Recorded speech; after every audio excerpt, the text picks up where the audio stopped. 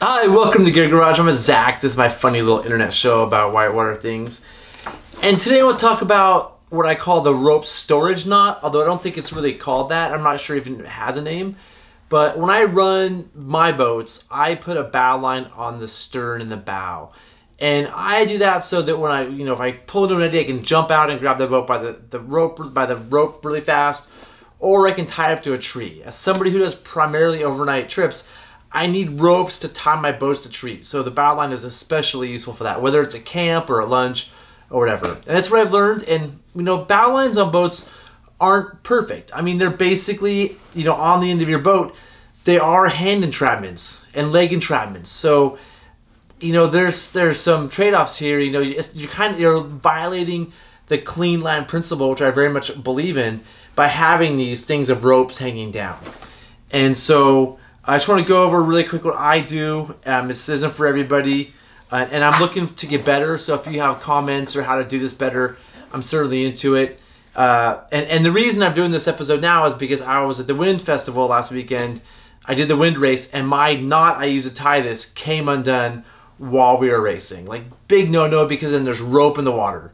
And so my penance for making that mistake is to do an episode where I teach you how to do what I should do better and show where I made my mistake. So what I do is I make coils about this big, and I coil it on my arm because it's quick and it's easy.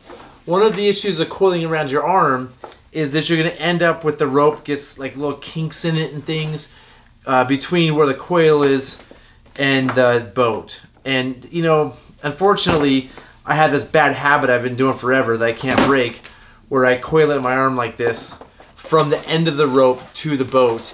And then what happens, like I said, is this gets all kinked up. What I probably should be doing is starting on this end and working my way out, or doing nice little hand coils, and I need to practice that more. But anyway, once I get to here, I have this nice like looper rope that's a good size, and then I do some number of wraps. Usually I try to get to 3 like that, and I take a bite. Anytime I take a rope and make it like that, it's called a bite. I stick a bite through this hole like that, and then up and around the rope like that, and you have a nice bit of rope stored.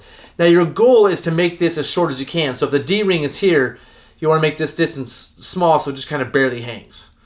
You don't want this to be like this and flapping around. And so when I did my bow line at the wind festival the other day, I probably did it pretty quickly and didn't make it tight, and it somehow came free. So I got to remind myself, and I should know this after 25 years of boating, I shouldn't be making this mistake, but I did, is every time I do it, make it super tight.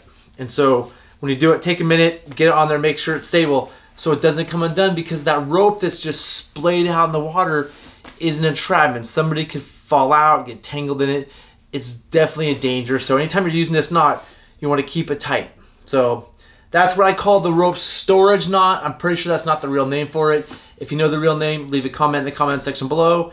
If you like this method, awesome, let me know. I'm guessing some of you may think, no, this is terrible, which I want to hear, because this is something I've always done, and I would love to hear advice on how to do it better. And there are ways to do it better. This is the best I found for commercial boating, and probably when I private boat as well. So that's it. See you next time.